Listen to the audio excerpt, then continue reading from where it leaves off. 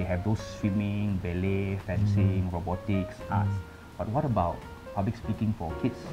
It's sort of like expressing their thoughts or expressing their dreams. Because I believe in every career that you want to embark in, speaking is actually a very important tool. So as you climb the corporate ladder or even your own career, ultimately really expressing your thoughts, your voice to actually inspire a team towards your vision, it's all about speaking. So you sort of start them young. Yeah. I see.